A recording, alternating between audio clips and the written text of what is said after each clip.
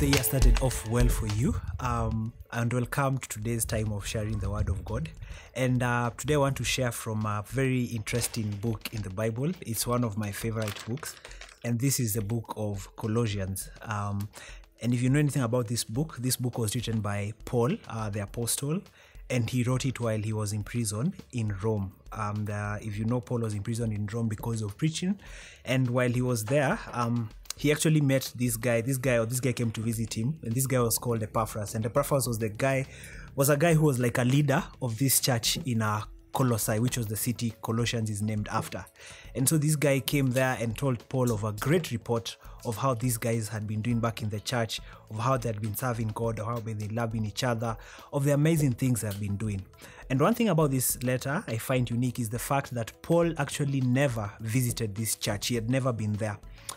However, he wrote this letter, number one, because of that, to a people who he did not know of, and number two, people he did not have a relationship with. So he wrote to them to encourage them and to help them go through some challenges they were having back in Colossae as a church. And if you know well about the letters of Paul that he wrote, same applies to Philippians, Ephesians, the book of Thessalonians, and the rest, is that he used to write to different congregations and different churches. And today we are going to read and find out something and borrow something Paul wrote to the church in Colossae, and that from the book of Colossians. And so in Paul-like fashion, in most of his letters, Paul used to start we wrote letters in primary school. He would start with the greetings, and then he would go into more or less of quote-unquote thanksgiving for them. And sometimes, like in the book of Colossians, he will go into praying for them depending on what report he had had. And that's what I want us to learn and derive a lesson from today. So today I want us to read from Colossians chapter 1 from verse 9 to 12 as we get some encouragement to begin off our year and to start off our year with God. And so this is what it says. I'm going to read it from the New International Version, or what rather is called NIV version. And this is what it says. Again, it's a prayer by Paul. And this is what he says. He says from verse 9, "For this reason, since the day we heard about you, we have not stopped praying for you and asking God to fill you with the knowledge of his will through all spiritual wisdom and understanding." And then goes on in verse 10 to say, "And we pray this in order that you may live a life worthy of the Lord and may please him in every way." And then continues on in the same verse 10 to say, "Bearing fruit in every good work, growing in the knowledge of God." And verse 11 says, "Being strengthened with all power according to his glorious might, so that you may have great endurance, patience, and joyfully." Verse 12 says, "Giving thanks to the Father who has qualified you to share in the inheritance of the saints in the kingdom of light." Let's pray. Father, I want to thank you for this opportunity to look to your word. We do pray, God, as we look into your word, that Lord Almighty, your word will speak to us, will give us strength to live in this world. And as we begin the year, God, we'll find a foundation in your word to begin our year on and to found our whole year on, oh God, as we look to grow and to know you better. And for it in Jesus' name, I do pray, believing and trusting. Amen. So I want us to look largely to two verses, and that's verse 9 and verse 10. And I want us to derive three lessons from these verses. Three basic mental handles to help us remember this. The first one is to know God. The second one is to honor God. And the third one is to be one with God. And so allow us to delve deeper, largely just from verse 9 to verse 10. And allow me again to just start with verse 9. And this is what it says. "For this reason, since the day we heard about you, we have not stopped praying for you and asking God to fill you with all the knowledge of his will through all spiritual wisdom and understanding." And so the first point I want us to derive from that is the importance of us knowing God.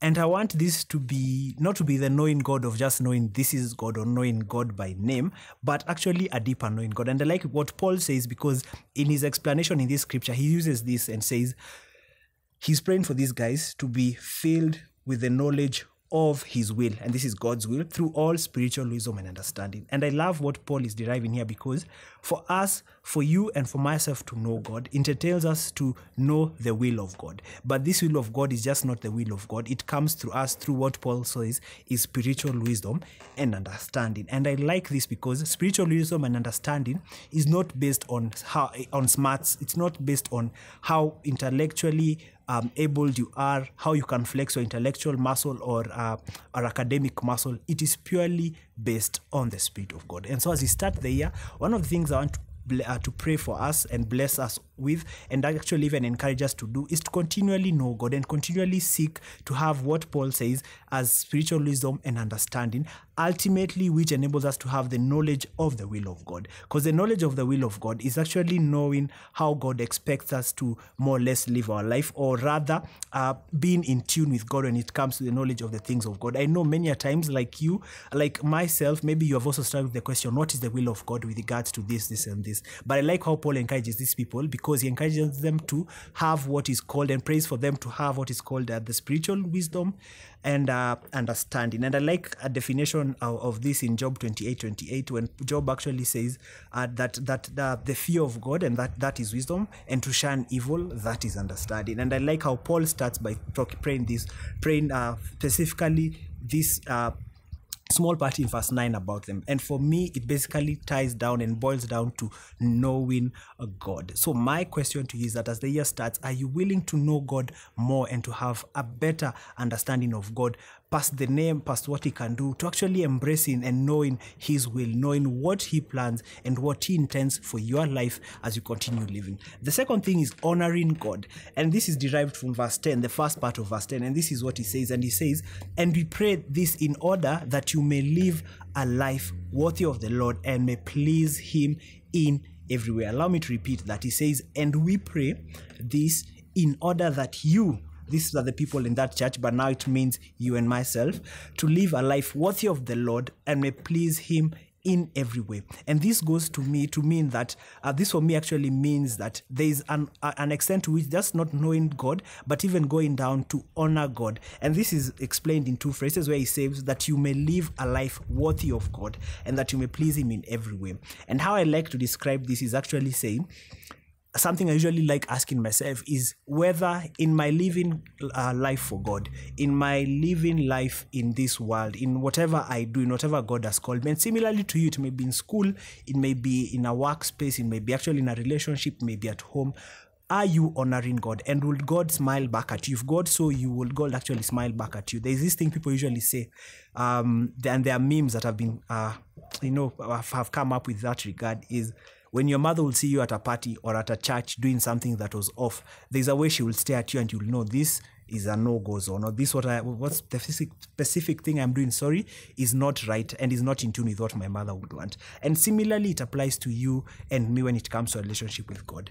Are we living our life in a manner worthy of God? And also, are we pleasing him in every way? Are we living our lives with regard to the standard of God? Because what happens for you and me in this contemporary modern age, there are so many standards we can live our lives to. There are so many things we can want our lives to live up to that standard. The standard of the world, social media, our friends, what the world wants us to do. And it's a fast-moving world, and it's a fast-paced things. Things are happening very fast. But in all of this, are we desiring to honor God and to be one with God and to be at the standard where God wants you to be? It may be different. We may be in different seasons, different spaces. But the question is, again, that simple question I want to ask: would God see where you are in life? Would God see the things you are living up to and actually smile back at you? And are you honoring God? And so that's the second point. And the third one, actually, it is just similar from verse 10, it just comes from the same verse 10, is the second part or the second half of that verse that says, and it's just a continuation from the previous part, bearing fruit in every good work and growing in the knowledge of God. So the first point we looked at was to know God, to honor God. And the third point with regard to that script, last part of verse 10, is to be one with God. So it's not only important for us to know God, for us to have to have the spiritual wisdom and understanding that enables us to know the will of God, and also move to a point where we can live a life worthy of the Lord, and also please Him in every way. But also it comes down to us bearing fruit, to us knowing what what the scripture says, bearing fruit in every good work, growing in the knowledge of God. And for me, this comes, it's where it is actually seen, because when you talk about bearing fruit, it is the evidence of growth in your life. And as we start this year 2023, my prayer for you is that we'll be able to bear fruit, and fruit is something that is visible, because in the same scripture we in the same Bible rather, we have a verse that says, you shall know them by their fruits. I've forgotten what it is, the specific quotation, but it talks about we shall know them by their fruits. And therefore, for you and me, in our desire to know God, in our desire to honor God, I do pray that we shall also bear good fruit in good season. And that doesn't end there. It also goes on to tell us that we shall also grow in the knowledge of God. So this bearing fruit just doesn't come to an end in and of itself, but also it goes back and also gives us a knowledge of God. And I like this because it's a full circle. It all comes full circle, because remember, we started at knowing God, honoring God, and being one with God. So what happens here is that when you continually bear fruit with God, you continually also grow in your knowledge of God, because God, unlike how the world understands things, there is no end to the knowledge of God. There is no end to knowing God. And I believe, for me personally, this is a personal conviction. I am fully convinced that the more we grow, the more we come into different seasons, the more our lives are exposed to different places, different seasons, different people, the more we know God in those seasons, and the more you uniquely understand the role God plays in our different seasons in life. And so as we start this year, my prayer for you based on that scripture is three things: that we will continually know God, that we will continually honor God, and that we will continually be one with God. And these things are like a circle again. They'll come back.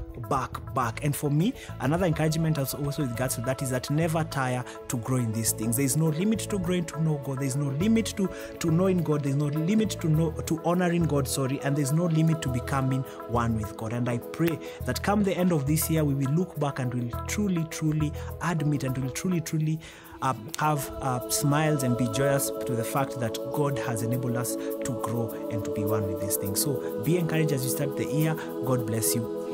Have a good day.